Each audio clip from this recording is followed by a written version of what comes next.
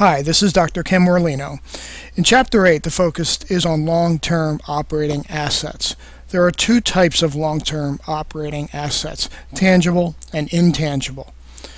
The purpose of this video is to focus on the accounting for long-term tangible assets or capital assets, specifically plant and equipment, and we'll look at methods of recording depreciation for those two types of assets.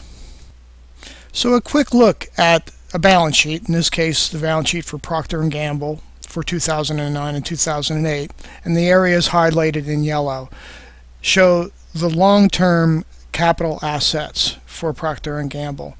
We see plant, property, and equipment, otherwise known as PP&E, and we see the net plant, property, and equipment, and then below that we see the handling for P&G's intangible assets, goodwill, and trademarks. So what is depreciation?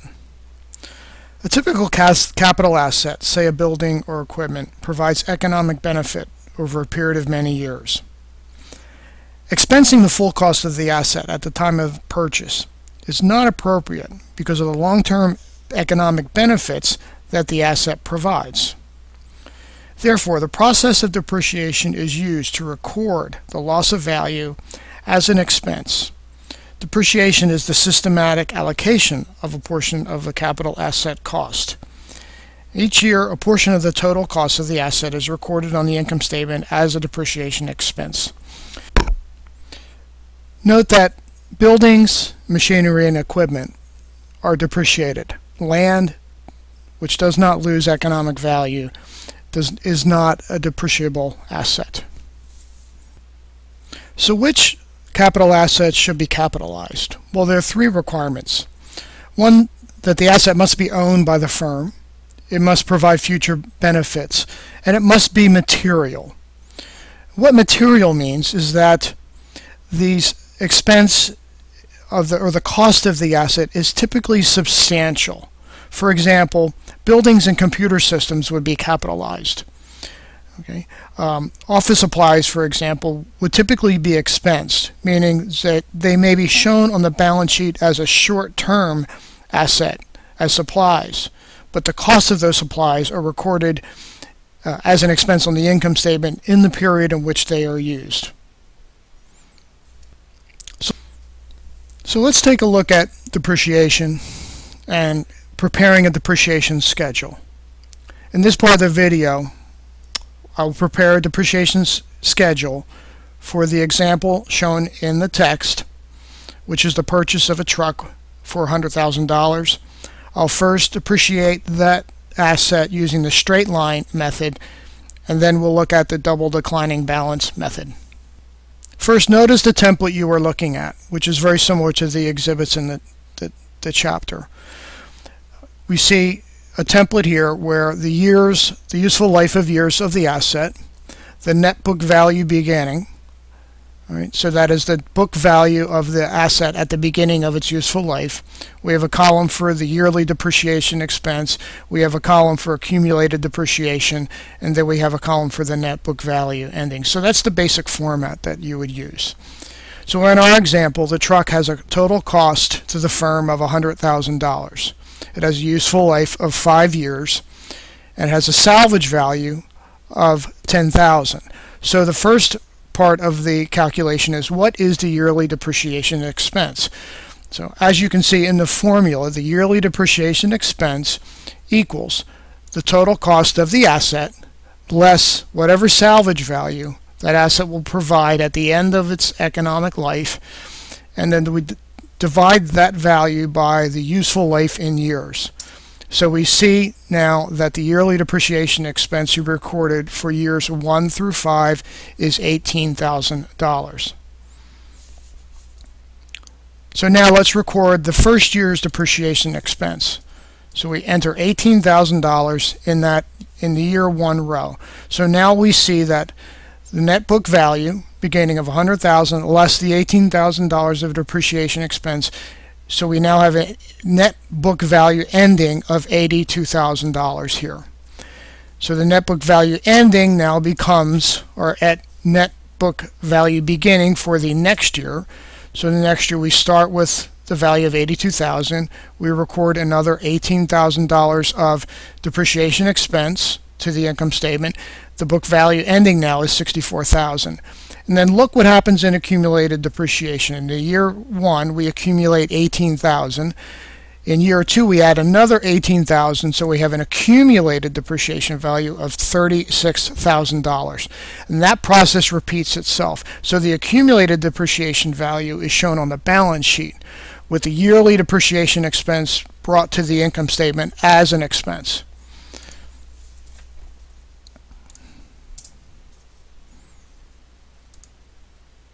So we record each year's depreciation for years 4 and 5 and continue the process of recording the beginning book value. And notice the boxes in yellow now on our completed schedule. We begin with a book value of $100,000, which was the total cost of the asset, and we depreciated it over 5 years down to its salvage value of $10,000. Note that in a depreciation schedule, you cannot depreciate the asset below its salvage value.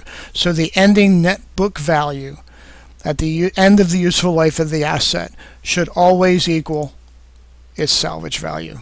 Okay, now let's look at depreciating the same asset using the double declining balance method. So up here we see the formula.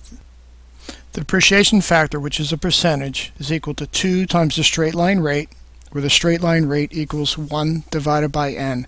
For this particular asset, n equals 5 years of economic life. So the percentage then would equal 1 divided by n, or 1 divided by 5, or 20%. And since this is the double declining balance, we multiply that factor 20% by 2,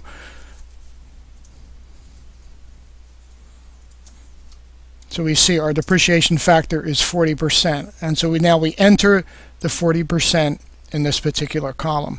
The rest of the table is the same except for the depreciation factor column.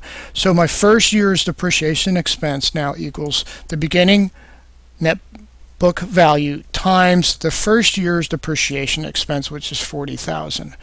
And therefore my net book value ending equals the beginning minus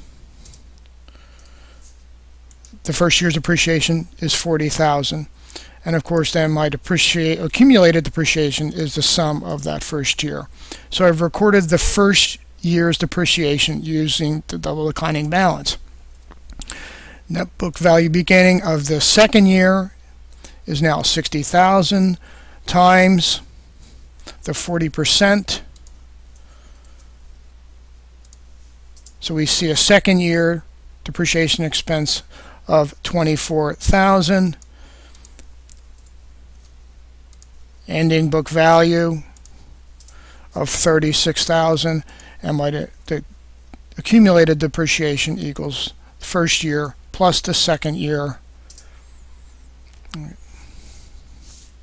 So I filled in the schedule for years 3 and 4. So we see at the beginning of year 5 we have a book value of $12,960. If I multiply that times the 40% factor, notice my ending book value is now $7,776, which is less than the salvage value of $10,000. This cannot be. We cannot depreciate an asset below its declared salvage value. So for the double declining balance method, the last year's depreciation expense has to be that value that gives us an ending value of $10,000. So in this particular case, my last year's depreciation is the difference between the beginning book value and the salvage value. So for this particular asset, that last year's depreciation is $2,960, and then the total accumulated depreciation then should be $90,000 if we've done this correctly. which we see that it is. And so here is the completed depreciation schedule using the double declining balance method. Notice the declining yearly depreciation here using this method as opposed to the fixed depreciation expense on the straight line method. Exhibit 8.3 in your textbook compares the two methods, the straight line and double declining method, for this particular asset. You should spend some time looking at this. This is a summary of the two methods that I just illustrated. In conclusion, and finally, a word about intangible assets. The process of systematically allocating the cost of intangible assets, which are things like patents, copyrights, and trademarks.